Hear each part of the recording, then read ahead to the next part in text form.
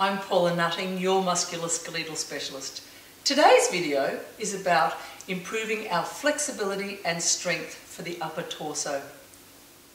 Today I've got Roz giving me a hand with our strength and our flexibility. Previously, we've woken up her neurolymphatic points with our tapping of our thoracic cage. Today we're applying our strength and our flexibility to make everything lock in to be a stronger, more stability-based unit. So, are you ready, Roz? I sure am. Excellent, let's go. So, we need Roz to do some rotation for me. Firstly, she's going to put one hand underneath her leg and the second hand is behind the table or chair if you're doing this at home. Twist for me as far as you can, Roz. That's great. So she's going to apply some strength here. She's trying to twist around as far as she can, holding that there for 10 seconds and then returning back to the centre. Round you come. Now Roz is going to give a big breath in and relax. Great. That's number one. We have 3 in this sequence. So the second time now, Roz, come back round again. This time she's going to add her neck to twist as far as she can and apply an overstretch. Great job. Excellent. And back round to come again for me. From this position, another cleansing breath. And breathing out. Great. All right, the third and most important part here is we start using some eye movement. I'm going to explain the benefits of that later. So, round you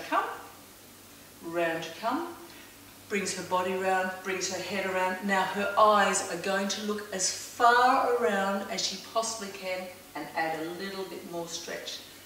Can you see where she is now to where she was beforehand? We've got another probably 15 degrees of rotation here. 10-second hold, and then back you come. Could you feel that difference? Oh yes, yeah, it was quite amazing. Yeah. You'll get really good benefits from this. We need strength and rotation to help us with everyday movements, helps us solid our base for our shoulders, and helps us with our diaphragmatic control. In my previous video, I gave you information on how to apply our nerve supply to the thoracic area, to wake those nerves up, to wake those muscles up. Today what we've covered is how to make the muscles longer and how to give you more strength and flexibility.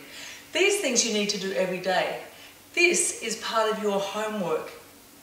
What I want you to do is I want you to keep a separate folder, and it's your DIY folder. Save all these videos because this is your homework. Remember, like this or leave a comment because I'd love to read what you've got to say. Go down to those links because there's heaps of information on my website and in my newsletter. And don't forget to subscribe. Straighten up and fly right. Straighten up and stay right. Straighten up and fly right.